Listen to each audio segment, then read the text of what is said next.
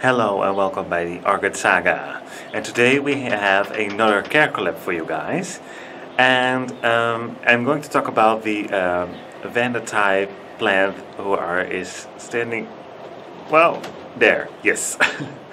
It's a beautiful plant. It's fairly new for me, so I don't have much experience with it yet, but I can talk about how I give it care now and what I expect, and maybe I need to change something. But yeah, I'm really happy to join in on this care collab. And before we going further on how I give this, how I do care for this orchid, I would like to mention the other participants for this care collab. First of all, it's Nicole Deanna, if I'm pronouncing that correct. It's for me a new channel, so Nicole, I will head over to your channel for sure and have a look, and I think I will subscribe. It's always nice to have more orchid growers we can learn from. Then we have Plants and Other Things. We are already familiar with one another. He's always, almost always commenting on my videos. Highly appreciate it. Give me some tips, and especially on putting up these vandas. He has his doubts if it's going to work, but that's okay. I think it's really nice that we can and we may learn from one another, and we not always have to have the same opinion. So that's very interesting to see how that will go. And of course the last one, and the inventor of this Care Collab series, Nina from Ninja Orchids. And me, myself, and I, of course. So let's get over to the orchid and start this care collab. And like I said, we're going to talk about this beauty over here. This is the Christensonia Vietnamica, or Vanda Vietnamica. I have it listed like as the Christenosnia. My pronunciations are very good, as you can hear. And it's from Look Orchids from Germany. It has some growing roots, so that's beautiful, but I would love to have a little bit more roots in a pot growing root tip, so we will have a look if that is starting already. But yeah, this is the orchid, and I will now grab her and put her on the table, on my potting table in the orchid room. And we now are in my orchid room with my potting table. And here I like to have the closer looks at my orchid, because it's a little bit easier to have the camera on the tripod, and I can have my both hands and move around the orchid. But here we have the Vietnamica, and I had this one not that long in my collection. It was put in this pot on the 17th of April 21, so that's quite recently. What it did do is continue to grow these aerial roots, and we have one here. And my backdrop is a little bit busy, but I thought it's a nice shot so you can see the orchid room, a little bit more of it, the orchid room as well. But this is another new root, and here we have another new root starting as well. I have this one up potted in self-watering. And I just want to try this out, if this is going to work for me. I like the look of it. I like to have it like this in quite a big pot. And but I thought, well, we can have a look now at the roots, if they are still growing, because I have filled up this reservoir with water, and thereby I do that as soon as I see new roots starting in the pots. So this is a nice opportunity to have a little look inside of the pot, and therefore I will adjust the camera angle, and then we will have a look. So I think this is a little bit better. Okay, let's grab it out of the pot.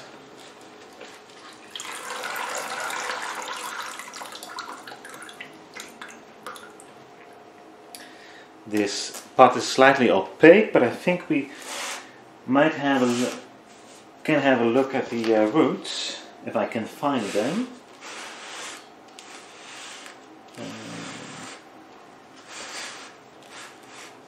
One here. Apparently I cannot find them. I will try to move it around a little bit like this. So we have a old root here. That's the one that I can find. It's I think it's still alive, but it's a little bit on the dark side, so I'm not sure. But it's the same root with starting here on top of the pot, starts a new root, so I think it will be fine. But I do not see much more root-wise yet. It's very big pot. So I'm sorry I cannot show much root yet. But again, I have this orchid just recently bought in and put in my collection, but it really starts growing new roots, aerial roots, so I think the rest will be there as well. And what we also have is, I'm going to zoom in a little bit so you can see it a bit better.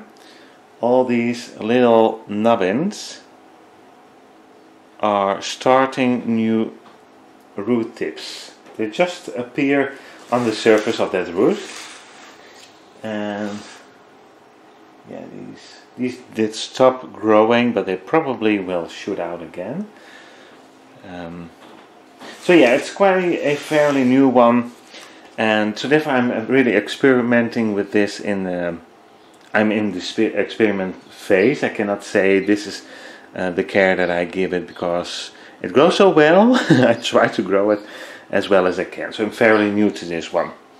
But what I do is with the other orchids, most of them I like to grow my orchids in self-watering, and on occasion it's most every 3 months. With newer plants I keep a closer eye on the reservoir, but I will measure the reservoir and see how it does. And for example, oh, I'm sorry, shut this down. I would like to press the hold button. Here it is. That's better. You can see now this is 233. For my liking it's too high. If it goes above 200 I flush it.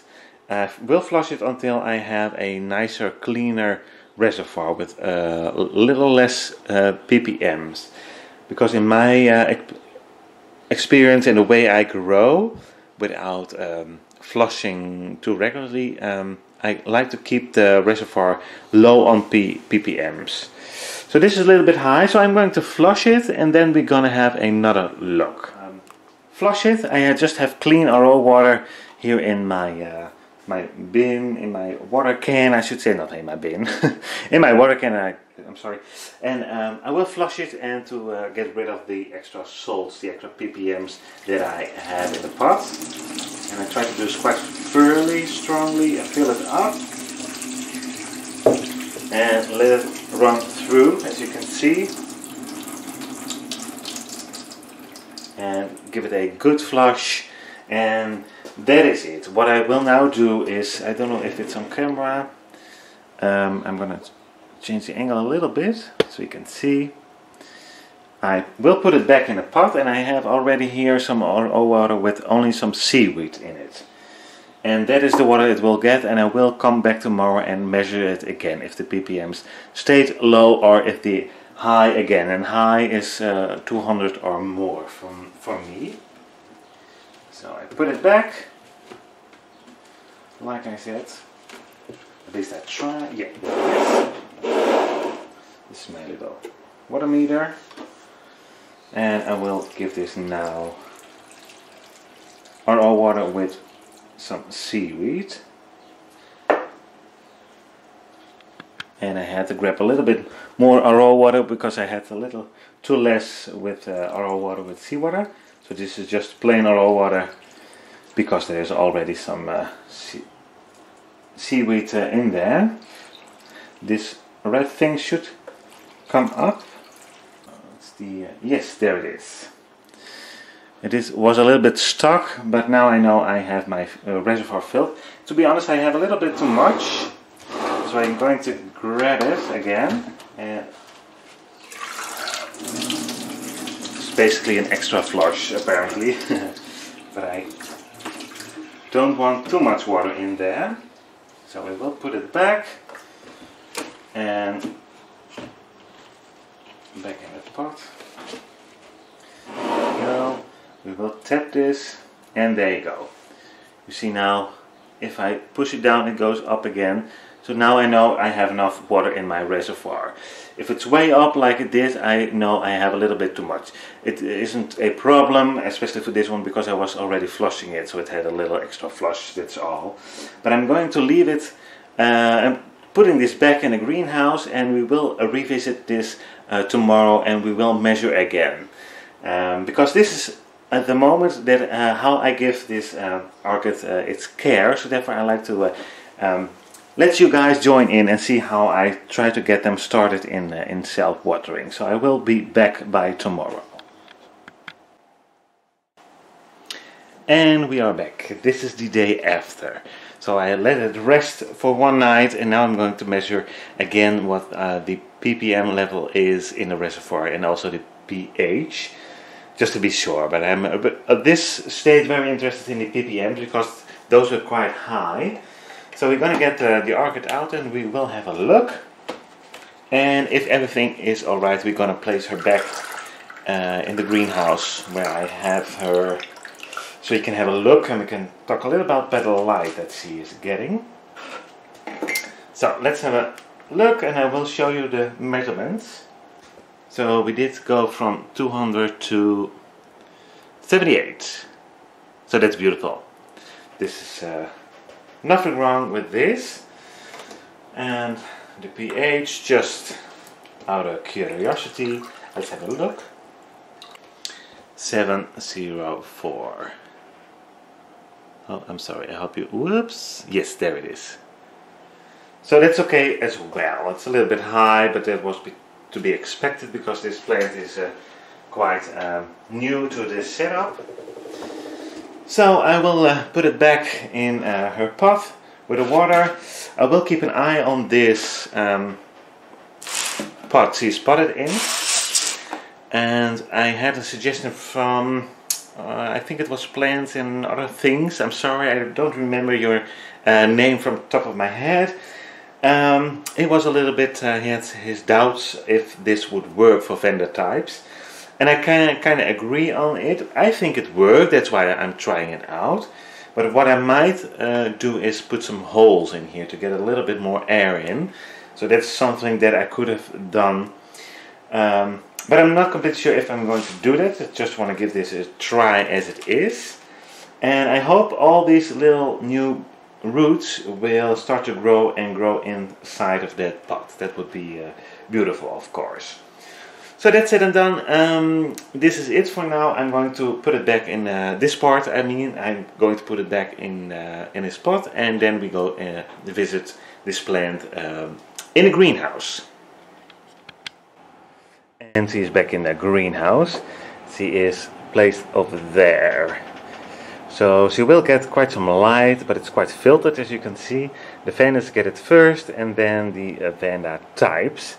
So I keep them on that shelf, and above there are the cattleyas and other types that really like some bright light.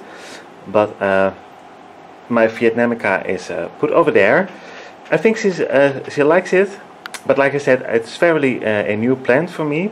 So I will do some updates, and like I said, I may have put some holes in the inner pot, but I can show you. I'm going to zoom out while I'm walking, but the inner pot is quite close to the edge of the outer pot, so I don't know if it does make that much of a difference. For example, this pot has way more room, so if I put holes in this pot, it has more effect, I think, in to getting fresh air in than in this pot. But like I said, I'm going to watch the roots closely. If I think it's going down, it doesn't work out, I will interfere, obviously, and try to find another setup. I have some ideas if this really doesn't work, but as always, you have to give it a try, and don't change it too often and too much in a too short of time. This is something I can give you as a tip, so therefore I'll leave it here.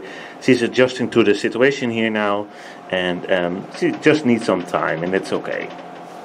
So that's basically how I care for my vanda Christensonia Vietnamica. And there's the tag. I did get mine from Orchids, Germany. If you have any questions, as always, please leave them in the comment section below. Some suggestions are always appreciated.